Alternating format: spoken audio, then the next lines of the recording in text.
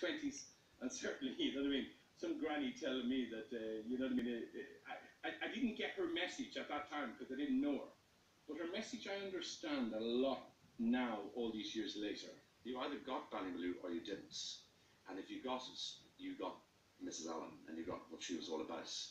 And then it made sense to stay and to be there and to work your way around the kitchen, because it's not like kitchens are now. I mean, the lamb came in you know, it was a lamb, and the beef came in you know, whole sirloins and ribs. It was a proper apprenticeship, and you were learning real skills, and you were really learning how to be a cook rather than maybe how to expedite foods.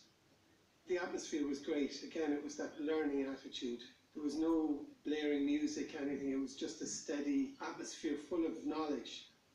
I listened to every word she said. I was like a sponge, and I soaked up everything she told me and did exactly what she said, because I knew that she was different, that she had a different kind of palate.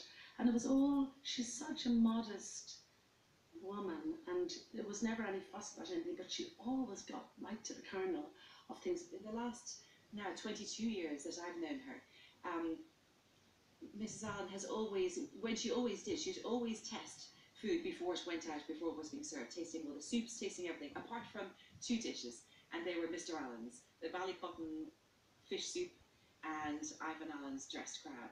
And he would come down to the kitchen from his little table. He had a table in the kitchen up by the order board in the kitchen.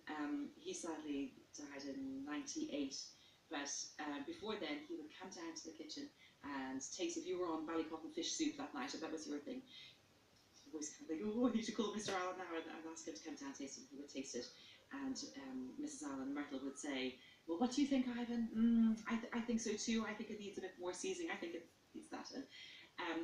But even now, in her late 80s, she's still the same. I mean, I remember as a young chef, I was earning whatever, very little money at the time, but I would go down about once a month, and I would spend my week's wages having dinner in Ballymaloe.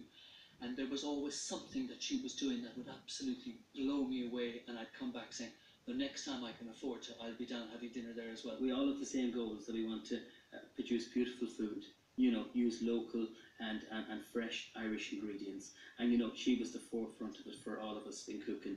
We looked up to her, and she still is to this day. What she's achieved in Ballymaloe is absolutely sensational.